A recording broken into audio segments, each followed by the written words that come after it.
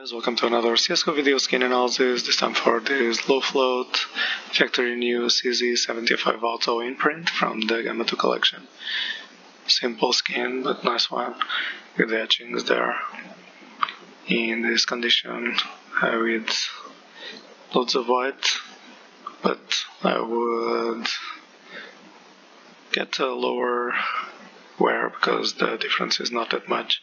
It's a little bit darker, but the etchings are clearly seen on the lower end ones.